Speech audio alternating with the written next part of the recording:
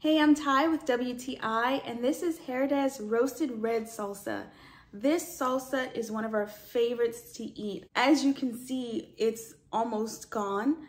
What I like about it is that it tastes like you're eating salsa at a restaurant. It just tastes really fresh, and the recipe of whatever this is like phenomenal.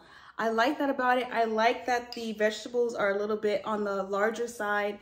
This is just a really good salsa. It's a tad bit spicy, which is how I like it, but it's not like overpowering with spice, you know?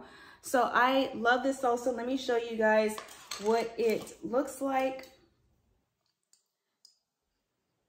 So this is what it looks like up close. If you can see, the vegetables are pretty chunky, and that's what I like about it. Even when I just open up the bottle, all I smell is like fresh garden-y vegetables. Like that's what it smells like.